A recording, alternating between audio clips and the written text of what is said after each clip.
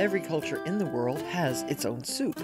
There's borscht from Russia, cazuela from Chile, bouillabaisse from France, and miso soup from Japan. But closer to home, I'll teach you how to stir up a pot of everyone's favorite, chicken soup. Then learn how to transform an assortment of garden vegetables into a hearty minestrone soup. Finally, an impressive yet simple recipe for a brilliantly colored spinach cream soup. Soup's on!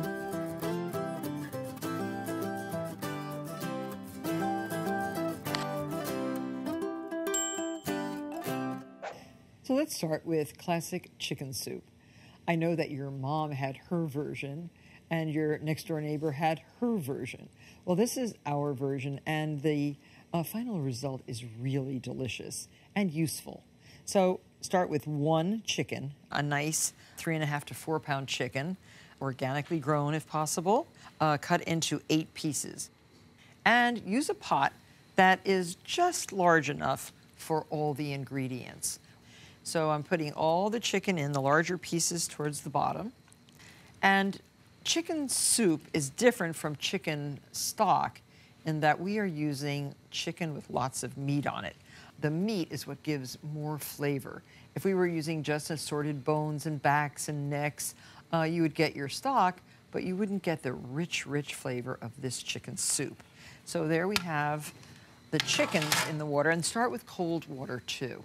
And next, we have our vegetables. 1 carrot, and these vegetables are the vegetables for the flavoring, and they really won't be the vegetables that you will eat.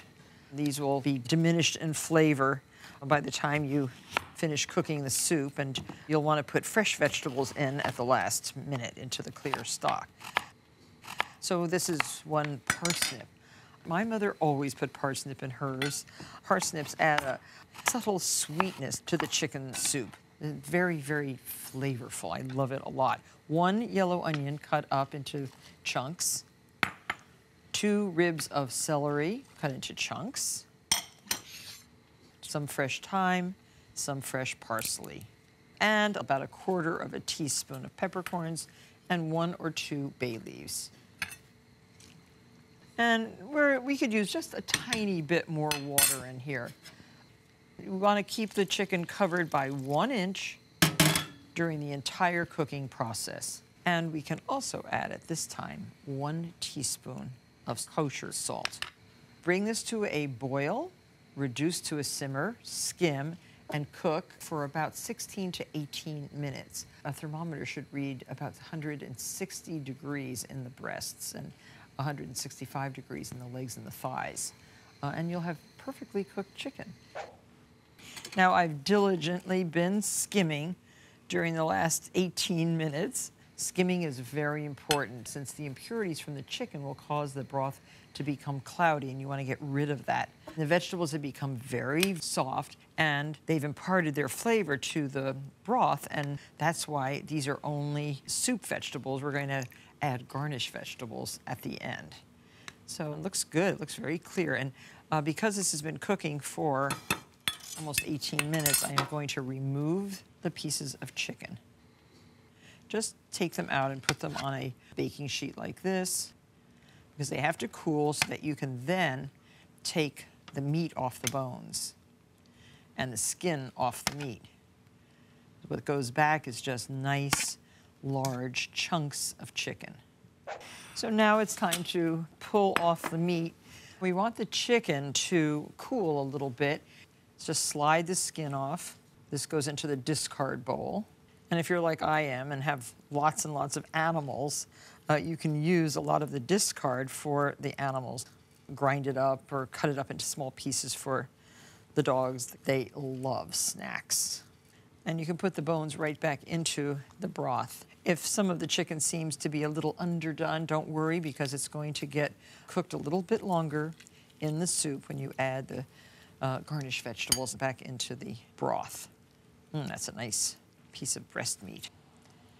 And there's not much meat on those little wings, but wings are my favorite part of the chicken.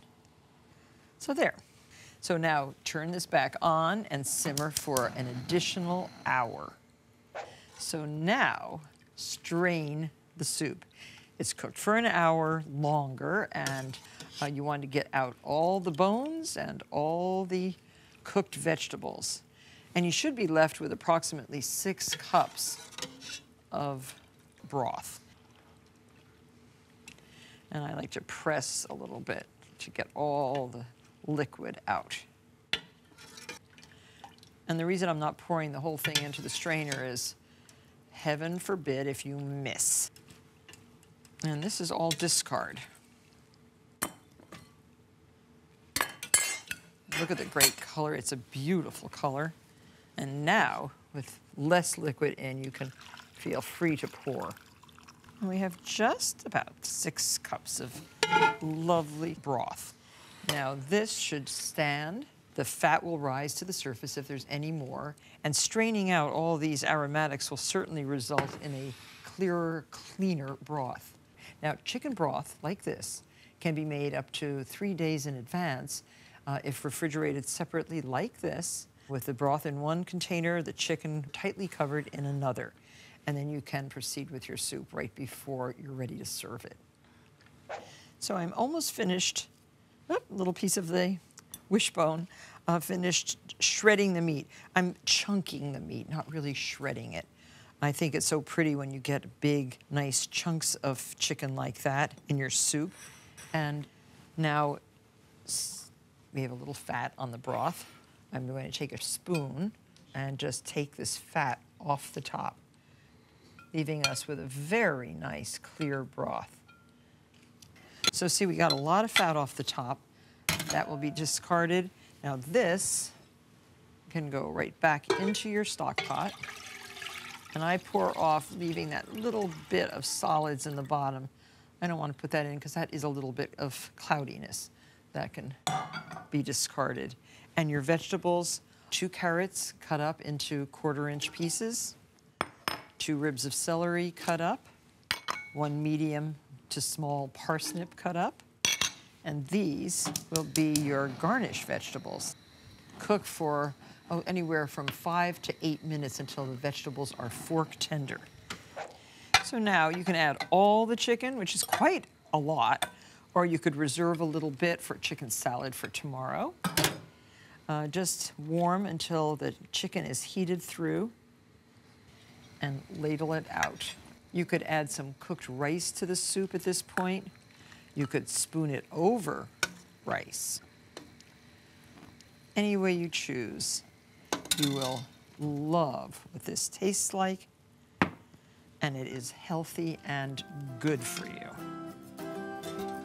Enjoy.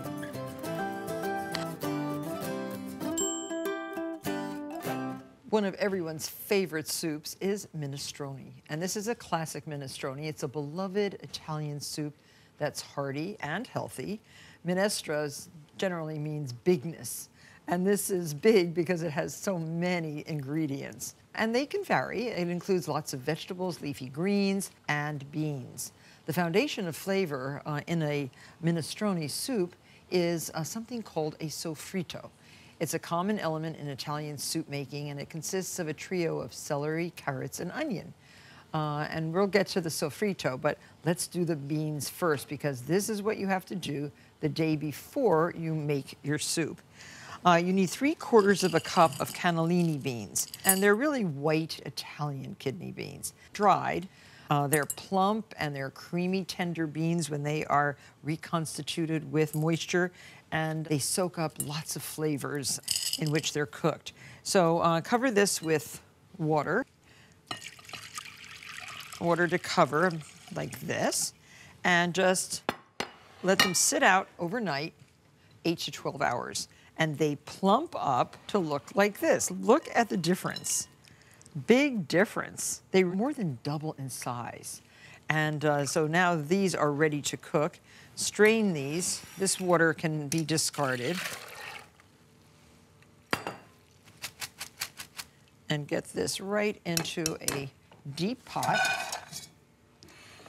with 1/2 of an onion. Take the outer skin off the onion, and you can cut this into just 3 or 4 chunks. 1 bay leaf, No salt. Salt tends to toughen the beans. And 8 cups of water. If you're a vegetarian, stop here. But if you're not a vegetarian, ask your butcher for the end of a prosciutto. This has skin, fat, and a little bit of the prosciutto meat. And cut this into 2 or 3 pieces and add this to your water. So now bring this to a boil and reduce the heat to a simmer and cook for approximately 30 to 45 minutes until the beans are to your taste. Al dente for some and well cooked for others. Now the beans have cooked. They're tender, even plumper than they were after the soaking. They're even cracking a little bit to indicate the nice creamy interior. I'm letting those cool a tiny bit while I start the sofrito. 1/3 cup of olive oil. I remember my first introduction to sofrito was in Camaiore in the mountains. And the lady of the house where I was staying made sofrito for almost everything. Her tomato sauce, made from the fresh tomatoes in her garden, started with a sofrito. Everything she cooked started with a sofrito, which is 1 stalk of celery cut up into very fine dice, 1 onion cut up into very fine dice, and 1 carrot. This is the holy trinity of Italy. And if it had green pepper instead of carrot, it would be the Louisiana version of sofrito. So stir this until everything becomes translucent. This will take about 25 to 30 minutes. And now we can strain the beans. I have a strainer set over a measuring cup. You're going to pick out the ham and the onion, leaving the beans themselves. So there. Let these cool a little bit. Beans are ready. So after 25 minutes, the sofrito looks like this. It has a nice golden, deep brown color. And we add 1 medium leek, green and white parts, to this mix. Now, some garlic, 3 cloves of garlic. And this should take about 4 minutes. Now add your carrots, 2 carrots thinly sliced on the diagonal. Coat with that flavoring and the oil. 2 ribs of celery. Again, celery and carrots were in the sofrito, but now you'll have visible pieces. 1 large red potato, zucchini, 1 medium zucchini sliced thinly and quartered, and lastly, the string beans. 1/4 pound of beautiful fresh green beans. It smells very good. Okay, so this is getting ready. Now your other ingredients. 1 28-ounce can of plum tomatoes. The San Marzanos are very excellent. 1/4 head of Savoy cabbage. That's the nice crinkly cabbage. It's been chiffonaded finely. This adds a very nice texture to your minestrone. And then, oh, this is something, I don't know if you've seen it in the grocery store. It's cavolo nero, which is the Italian black kale. Very tasty and so good for you. So full of iron and other fantastic vitamins and minerals. So you need 1 bunch, about 5 ounces of that. And 4 cups of vegetable stock and about 4 cups of the bean cooking water. And it's very nice to have all your ingredients ready before you really start doing this part of the soup. Okay, we're going to add our tomatoes. Now the tomatoes you just crush with a spoon, with your fingers, and add the juice. You hear the cooking stop, raise the heat a little bit. So now it's starting to look like minestrone. And now the cabbage. I love cabbage cooked in anything. That must be my Polish heritage. Very pretty. And then the kale, which I also love now. This is a fantastic kale. And now you can add also 4 cups of vegetable stock. If you happen to have it, and you should save rinds of Parmesan cheese in your freezer so you can add that to the soup. A chunk of prosciutto, like a 4-ounce end, and a bay leaf. Some red hot pepper flakes. Start with 1/4 teaspoon. You may find that you like more, but 1/4 teaspoon really adds a lot of flavor to the soup. And 4 cups of the bean liquid. So here we have 6 cups. I will pour in 4. There. A little bit of salt and a little bit of black pepper. Bring to a boil, reduce to a simmer, cover, and cook for 1 hour. So after 1 hour, add your beans, the cooked beans, right into the soup. These have to now cook for another 20 minutes, and your minestrone will be ready to serve. Covered. And we have one that's all done, finally. And let's show you what it looks like served. Put a nice big serving right there, and then some of the broth. Crusty, toasted Italian bread, a little spoon of homemade basil pesto right on top, Parmesan cheese. Let that cheese just melt into the hot soup and serve. Italian minestrone, the peasant soup from all the ingredients in your pantry. Very delicious. And now you know how to make it.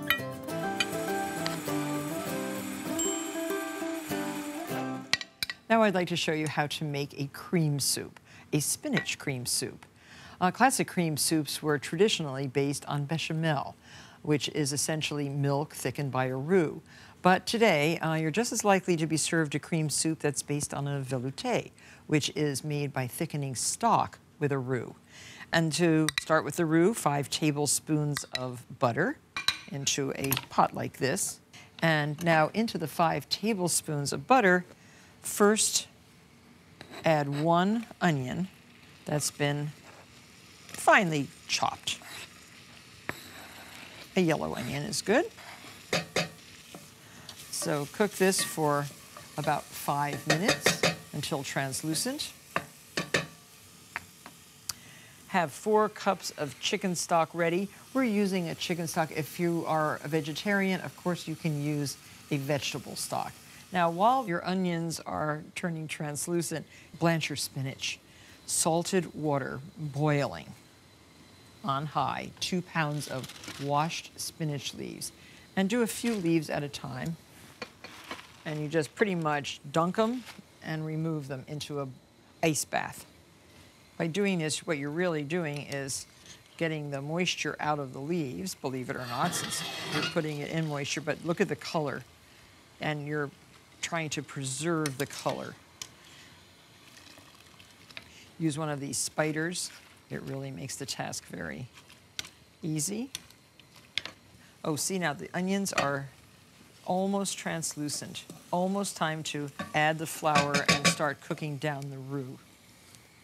Well, let's finish this spinach first. This is not a long process, it's very easy. And notice why I put a strainer into the ice water. That way I don't have any ice in my spinach. Smart. So there. And now get this also into your towel. This process is used for getting the excess moisture out of a lot of things. If you're making cabbage pierogi, for example, you would be steaming your cabbage and squeezing out the excess moisture. So here we have our spinach. 2 pounds have been reduced to this more insignificant amount, but plenty for our velouté. And now to proceed with the roux, add 1/4 cup plus 1 tablespoon of all-purpose flour. Stir that into the butter mixture. Cook this for 1 minute, stirring constantly. You're cooking the flour, but we want the flour to enable the soup to thicken. And that's what it's going to do. And the onions are tender enough now so that they too can be pureed along with the spinach leaves to make that nice silky velouté that we're talking about. And now we add 4 cups of homemade chicken stock. Of course, you can use store-bought. Now raise the heat, stir, and cook until it comes to a boil. See, it looks very watery, but this will thicken up and it should reach the consistency of heavy cream once it comes to a boil. And then reduce the heat to a simmer. So our velouté is done. I just want to show you what it looks like. Let's see, it looks like the consistency of heavy cream, and it coats the back of a spoon. A little hard to see because of the color, but it is exactly the right consistency. And now, if you have a powerful blender, you can use a blender or you could use a food processor. Put some spinach in, a couple of scoops of the hot velouté, and be very careful when you turn this on that the cover is on well and tight. Sounds like you're at the dentist.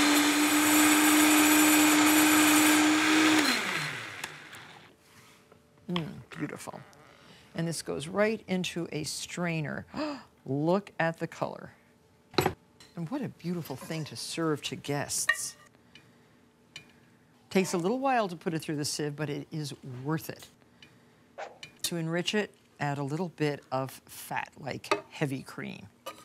And cream soups are best served right after preparing, especially when using green vegetables. And if you don't serve it right away, it will lose some of its vibrancy. Look how beautiful. And this kind of soup warrants taking out your very best soup bowls. Now that is a phenomenal looking soup. So beautiful and so elegant. So if you'd like to garnish the spinach soup or any velouté soup, making tiny little croutons like this is a very elegant way to finish off an elegant soup. These are French bread. I'm browning them very carefully in a little bit of olive oil. You could use a little butter if you like. And you can make these ahead of time. Oh, see how pretty? Look at the color.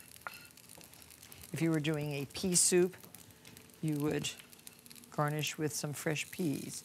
But just that on top, that little crunchiness, spinach soup at its very best. Learning how to make these classic soups is a valuable lesson for the home cook. Success lies in using the best ingredients and combining them well, seasoning them correctly and cooking them just enough to bring out their elemental flavors.